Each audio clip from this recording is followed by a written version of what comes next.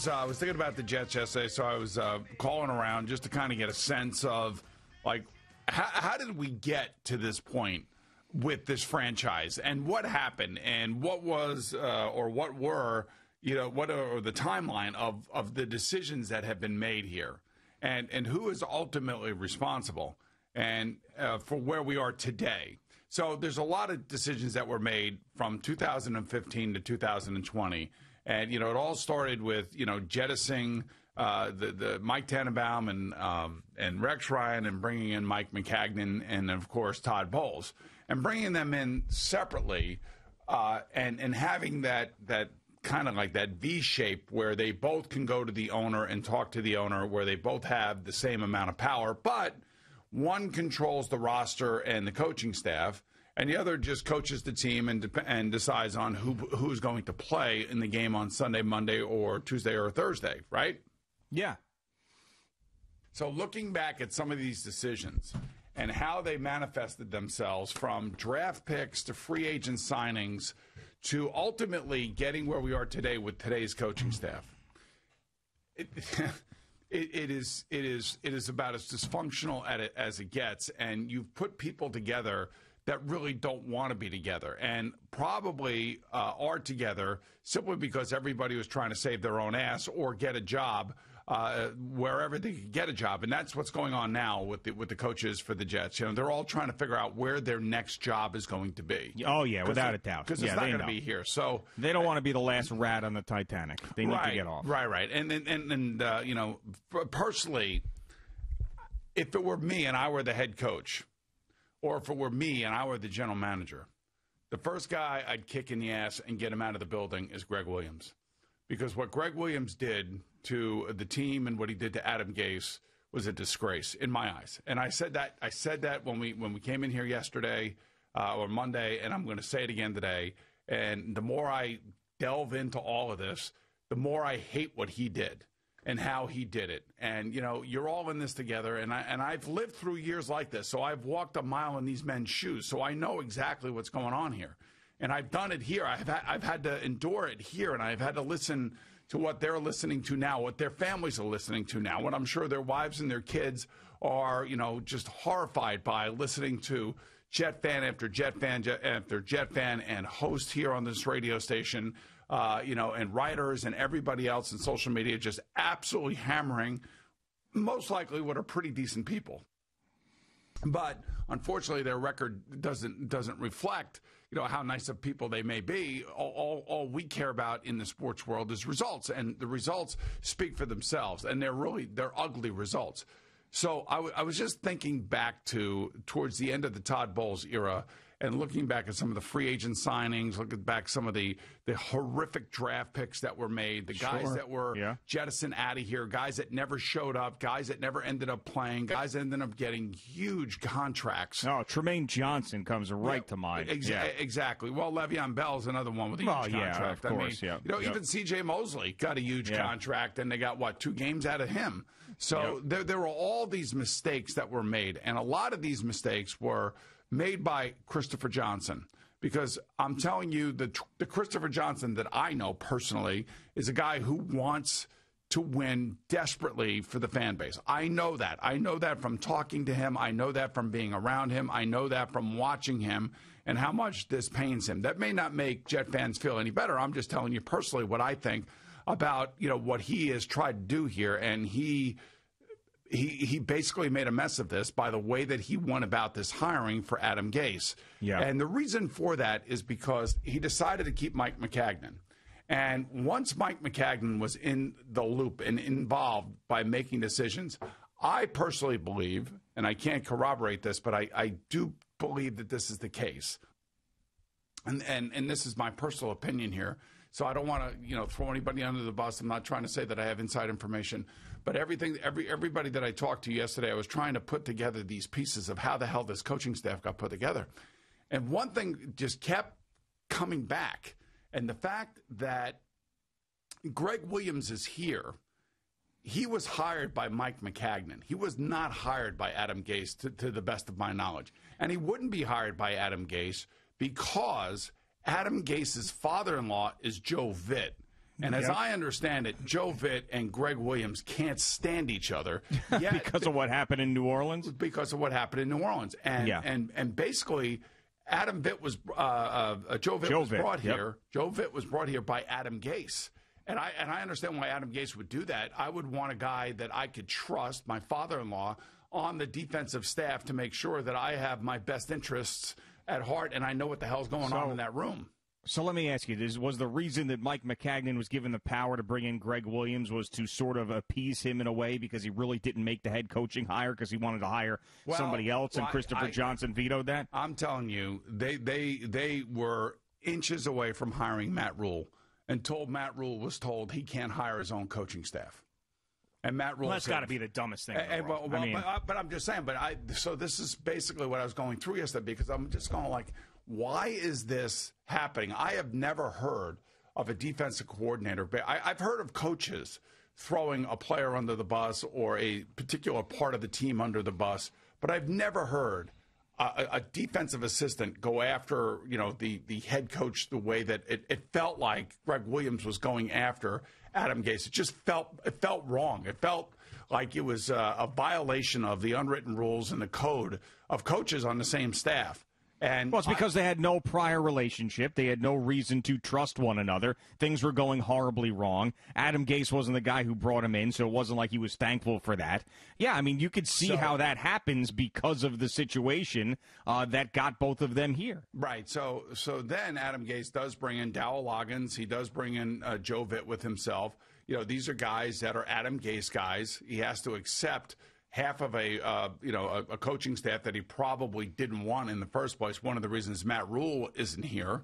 And it just turns out you're putting people together that if you know the history of these people, and this is where Christopher Johnson comes in. For whatever reason, Christopher Johnson was smitten by Adam Gase because Adam Gase gets fired out of Miami and immediately comes for the Jet job because, look, there aren't many of these jobs. Right. So I was told yesterday by somebody there are 100 U.S. senators. There's only 32 NFL owners and 32 head coaches. It's a premium job when you get it. And if you win, like an Andy Reid's winning or a John Harbaugh is winning or a Bill Belichick's winning, it's one of the greatest jobs in the history of sports because you're with a collection of men and you're watching them grow together and you're trying to accomplish something together that's very difficult. And when you have the level of success that those three coaches have had, it doesn't get any better than that. Unfortunately, the rest of the coaches are all kind of in a blender, and they just get shuffled around the deck. And they are so insecure about their jobs that they sometimes take jobs that they shouldn't have taken. So, in retrospect, if Adam Gase was really confident in himself and knew who he was and knew what he was stepping into, he should have never taken this job under the circumstances that it was offered to him. Right, just like Matt Rule said no, and then he was going to go to a place where there was an owner there, and David Tepper was going to do whatever it took to get him. He gave him a massive salary. He was allowed to hire his own coaching staff. Sometimes, if you, like you said, if you believe in yourself and you feel like you're going to have that shot, like Matt Rule did, he waited it out. Now he's in a better situation. Yeah, I don't blame Matt Rule also didn't get fired right away. That's the other thing. It's a lot easier to wait it out when you're in a place where you know you can succeed in college to get that other job, as opposed to Adam Gase, who thinks somebody's going to hire me 2 days after I get fired. I might as well take this job, as opposed to not having my name in the mix anywhere. Well, I look, I don't blame Adam Gase for taking the job. Hell, it's one of 32. It's a huge job, and he had just gotten fired. Right. And he probably was in the throes of trying to figure out what's going on in Miami. And, of course, Steve Ross said, nope, you're out of here, goodbye. And he wanted to probably come to New York in the same division and show Stephen Ross that, they chose the wrong guy on Brian Flores. But now, as it turns out, it looks like Brian Flores has got his team on the right track. They're going to start Tua and everything else. So let me just go back to all of this other stuff. So Mike Maccagnan, decides that Greg Williams is going to be the defensive coach. He's going to be the defense coordinator. He wants a personality in there. He wants somebody that's tough, somebody that has a track record. And I don't want to take away from Greg Williams' track record. I mean, it speaks for itself. But what he did the last few days in just kind of like, and the way that we perceive it in the media and the way that it's written and the way that we take it, it's just another one of these, oh, God, I can't believe the Jets are going through this crap again. This is why they're so dysfunctional, because the defense coordinator is calling out the offense and the head coach. So then what happens next? What happens next is that, whether it be Christopher Johnson or whether it be Adam Gase telling Christopher Johnson that there's no way that he can work with Mike Maccagnan and Mike Maccagnan's got to go. Mike Maccagnan ends up getting fired after they finally convince Joe Douglas, who turned this job down at least twice. They finally convince him with a 6-year deal that he has to come here. And I believe that Adam Gase had a lot to do with that, simply because he probably felt like, you know what?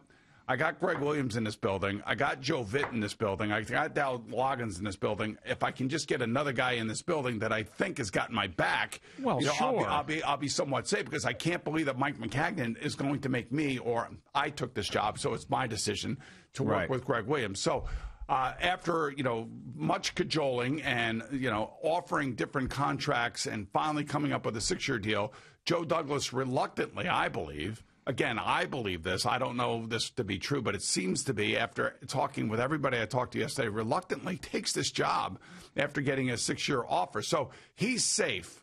He's the safe guy. But now he's boxed in a corner because the fan base is just absolutely livid as to what's going on. They have a young quarterback that has not developed, who's obviously hurt.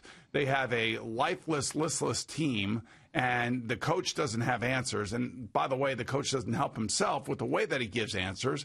So we find ourselves in the middle of this mess. And by the way, Joe Douglas, I don't necessarily know that he realized it until he got here. He was the one who inherited this unique kind of way of doing things and the wacky way that these people came together. So I may be off a little bit. I just reading the tea leaves and talking to the people that I talked to yesterday, I just think that this whole thing from the get-go was a mess. And if they just would have hired Adam Gase and said, okay, Adam, you hire your coaching staff and you bring your guys in here, it would have been a much better thing for Adam as a head coach, as opposed to jumping to the next job, because in their DNA, they have major insecurities, G. I'm telling you, the coaches in this league have major insecurities. Well, obviously. I mean, when you work at a place where there's constant change all the time, it's always going to be in the back of your head.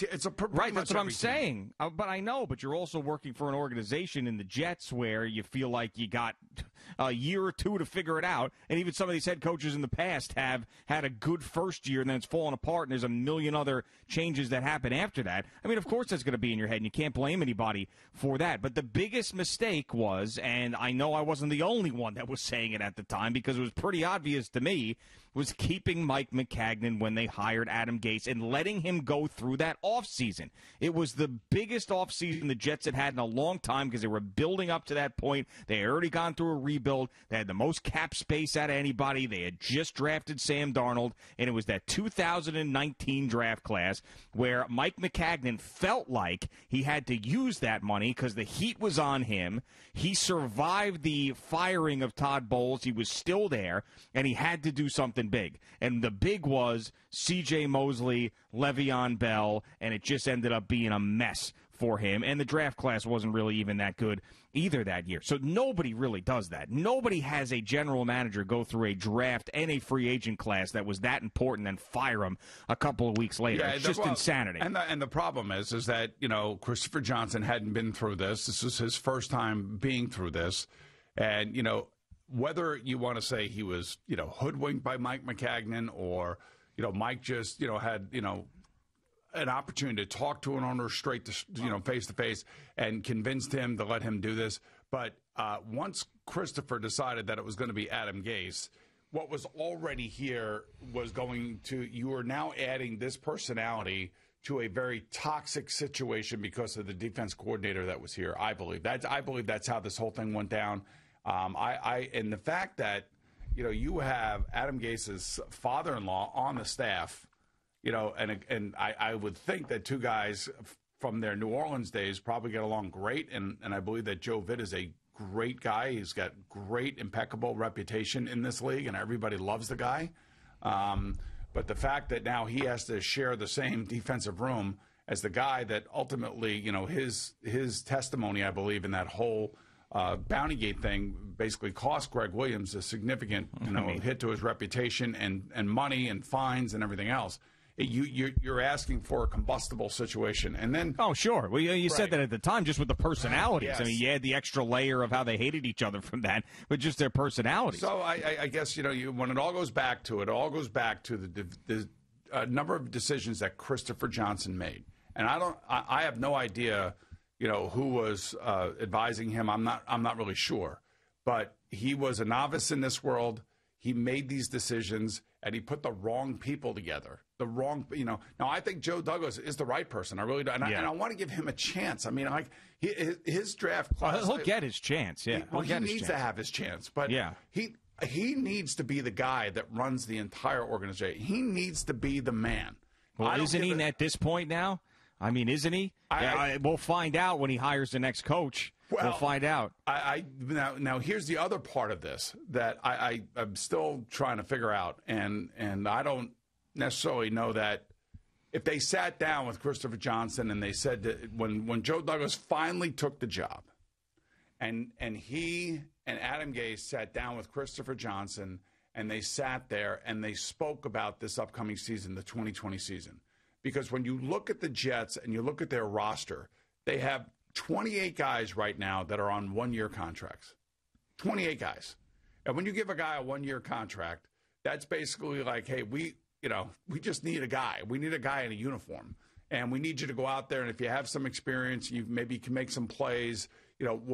This is like we are in the middle of, and everybody should be aware of this, a total redo. This is what redo looks like, and it is ugly. And when you look at the roster, the way it's constructed, you look at the contracts that are out there, we all have to recognize that it's a rebuild. Now, remember, Joe Douglas is here because he is an ally of Adam Gase. I don't care what anybody says. They knew each other in Chicago. I'm sure Adam Gase was pushing and pushing and pushing and pushing because he didn't like the way things were already unfolding here as the head coach. It just took him a while to get here to be able to feel comfortable enough to bitch about it to the owner, and then the owner ended up doing something, and they finally convinced Joe Douglas to get here. So it's just a collection of people that just don't work well together. Probably there's a lot of tension in that building, and it spills out over into the public domain. It creates even more tension, even more problems for the head coach because it makes him look like he is way in over his head. And it's not a good look, and it's not. But he's also got a really bad personality for a situation like this. He's prickly. He's got the chip on his shoulder. He's not a great communicator. He's not someone who seems to get along with players wherever he is. Like maybe a guy here or there ends up liking him. But like in a situation where everything is burning around you, there are actually coaches that can navigate that. Okay, now nobody does it well, but there's some coaches that can get through that because of their personality, because they believe in themselves, because whatever reason it is. Adam Gase isn't one of those guys. Adam Gase is just, when things are going bad, he makes them worse. He's the guy that brings the gasoline to the fire. He's the guy that brings the match to the pile of leaves. And ultimately, it does stop at his desk. But in this case, I mean, the first thing that I would have done, and I know that they've had this conversation, and we saw them talking before the game on the field. It wasn't what everybody thought it was, because there's no way that Adam Gase and Greg Williams are walking onto a football field where there are TV cameras and everybody's going to try to put words in their mouth. The discussion that they're having before the game against the Dolphins, and that had nothing to do with what I'm talking about. Yeah, that was all game related. But to me.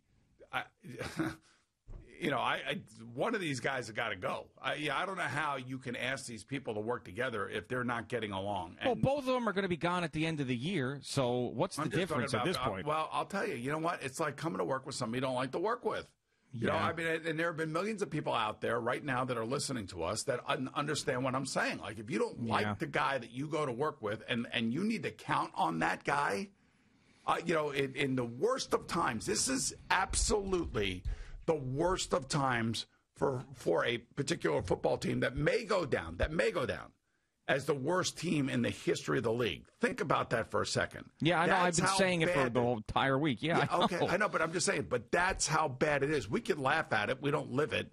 I've lived on bad football teams, and I'm telling you, it sucks. It really does suck. And I feel for the coaches and I feel for the players because they think that they're putting their time and effort in. But when you look at this roster, 28 one-year contracts. They have to decide at the end of this year, do they pick up the fifth-year option of Sam Darnold? That's most likely not going to happen if they get the number one overall pick. And then you have Roddy White, the ex-wide receiver of the Atlanta Falcons, basically telling Trevor Lawrence either stay in school or don't come to the Jets. So you're going to start getting a lot of that now. Well, obviously, because they think that they might have a shot at maybe not this year if you told them to stay in school. But, I mean, whatever. You're going to hear a lot of that. You heard a lot of that with the Bengals. You hear a lot of it with every team that's terrible. And we haven't seen it in a very long time since Eli Manning. So I thought there was a good chance with Joe Burrow because of what I had heard from Carson Palmer. That didn't happen. You got to remember, too, if Trevor Lawrence has a coach here that he believes in, that is going to wipe out all the other stuff. The reason why the Jets are a laughingstock right now is mostly because of Adam Gase. If you get a trusted and respected head coach or somebody who's like that next offensive genius and Trevor Lawrence wants to play there, and by the way, it is still the biggest market in the country, I'm sorry. I still think that he will be a Jet, and I also think the NFL hates that stuff too. I really do. Sure, they do. They don't want to have any of these franchises deal with that. undercut. Right. Exactly. And I bet you I wouldn't be surprised if Roger Goodell or someone from the NFL or representation there talked to Trevor Lawrence and say, "Hey, do me a favor. Whoever drafts you, can you go there? Because we don't need any sort of nonsense." And the other thing that the Jets now have to deal with is, you had Jamal Adams leave, you have Le'Veon Bell gone. Both of those players are on potential playoff teams.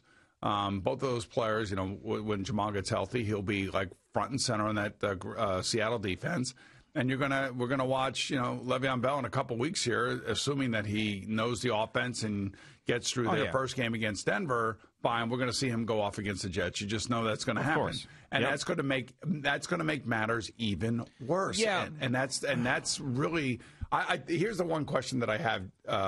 Gio, is the fact that if Adam Gase and Joe Douglas sat down with the owner and said, "Look, this place is a mess right now, and we have to get rid of players, and we have to clean this up, and we need your support and your patience to allow us to do what we think we can do to set this franchise up long term," then the question comes down to, is Adam Gase going to be fired?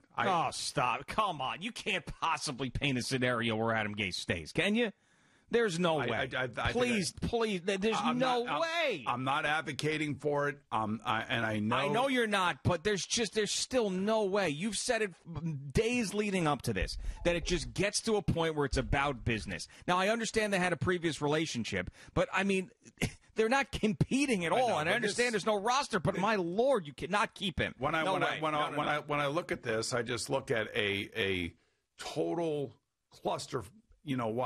Of decision-making that took place at the end of the Todd Bowles era. To me, the decisions and the way that they were made, the way that they were put in place, and the people that they put together, were not going to have success, especially with the roster as barren as it was, and with the free agent signings that Mike Maccagnan ultimately made, and the amount of money he spent on guys that are just not on the team, whether it be C.J. Mosley opting out, whether it be Tremaine Johnson, whether it be Le'Veon Bell. I mean, that's like that gets people fired. Yeah, you want a surefire way to have Trevor Lawrence go back to school or pull an Eli Manning is keep Adam Gase here. That's your way.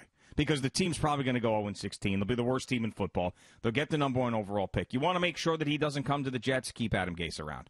That will be the absolutely perfect thing to get Trevor Lawrence to give the Heisman pose to the New York Jets. And just one thing on Christopher Johnson. I know you've talked to him more than I have, but I've sat down with him a couple of times. He seems like a guy that wants to trust and believe in everybody that's sitting in front of him. And that can be a good quality in certain situations. I think it's a bad quality when you're trying to make major high-level decisions in the NFL. And I think that Mike Maccagnan, he had a relationship with him. He wanted to believe in him, and he kept him after Todd Bowles, and he felt bad firing both those guys. And I think Maccagnan convinced him that, hey, I could do this. I could stay here. Let's work together. And unfortunately, he gave him a shot. And he wasn't ruthless. Like you say, these guys have to be ruthless and make these decisions at this high level. Yep. And then Adam Gase came in, having been fired, and he fell for that whole bill of goods as well. And then Peyton Manning called him, and he got all excited, and that was that. That's the other thing. That's the other thing. The moment that Peyton called is the moment that everything changed. And Peyton has influence, and I understand why. He's an iconic player. He's a player that is just the respect for him and the way he does things is just it's off the charts by every owner. And I think Christopher Johnson was smitten by that. I really do. And Adam Gase may have been a great coach for Peyton Manning, but maybe Adam Gase needs that personality of Peyton Manning to coach. So and he doesn't have that, and he didn't have it in Miami, and that's one of the reasons why I think there's failure that's associated with them, and double-digit failure, which is really, it's bad. So I know there's no way that Adam, and you just pointed something out, there's no way that Adam Gase can stay here, and the reason for that is because of what you just said. If Trevor Lawrence is coming out and he is the number one pick, and Adam Gase is the head coach, and with all of this negativity around Adam, whether it be in Miami or whether it be here, and it's louder here than it's ever been before, there's no way that kid is going to want to play for this franchise. Thank you for watching. Please like, comment, and subscribe. And don't forget to hit the red bell so you're notified when we have new content.